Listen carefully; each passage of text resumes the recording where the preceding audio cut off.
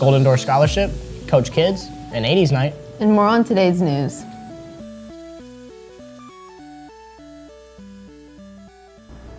Please stand.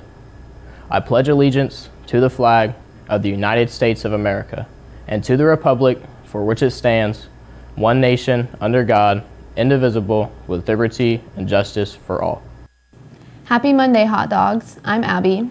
And I'm Lathan.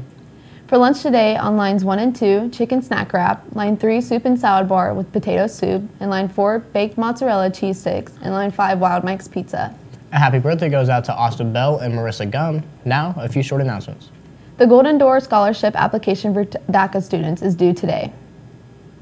This week's DECA Backpack Buddies weekend menu was created by first-year member Peyton Myers. Thanks, Peyton, for creating a tasty menu of food items to send home this weekend with Frankfort Elementary students. There will be a call-out for Coach Kids Club on Wednesday at 10:14 in room 305. It will be a new FHS club that is about preparing high school students to become mentors. The monthly meetings will talk about getting to know others, empathy, connecting others with resources and relationships in preparation for a mentoring program that's in the works. The student ambassadors are encouraging students to come out and support the football team this Friday against the Lebanon Tigers. The theme for the game this week is 80s, and don't forget that student tickets are only $5. It'll be a good one. You don't want to miss it. On that, let's send it over to Victor for sports. The boys 10 team lost to Lafayette Central Catholic 1-4. Jim Osler grabbed the only team point at the second singles position. Jim has really developed his ground strokes, serves, and strategy during his matches. Noah Wilder has a 3-set heartbreaker against LCC. Noah continues to lead the team at the one single spot, and he has what it takes to be a competitive tennis player. They will be traveling today to Lafayette to face off against Jefferson at 5. On Saturday, the ladies hot dog soccer team fell to Huskies 3-0. Overall, the Lady Hot Dogs played as much better game than the 3-0 score reflected and was probably their best game played in a week and a half. The loss, however, does drop the Lady Hot Dogs to 3-5-1 on the season. After the game, the ladies had the opportunity to go to Indy 11 to watch them play.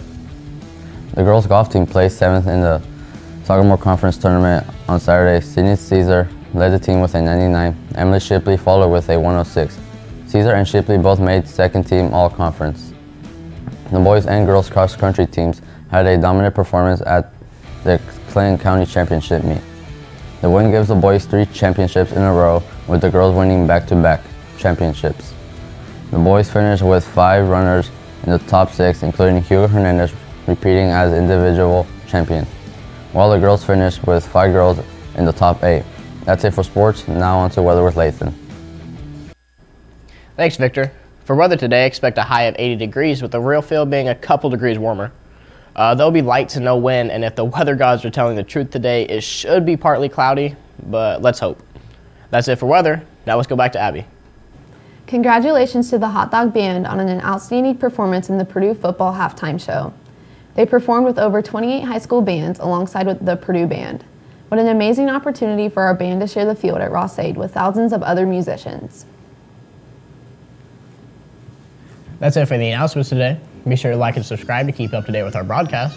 I'm Lathan. And I'm Abby. Have a great day, dogs.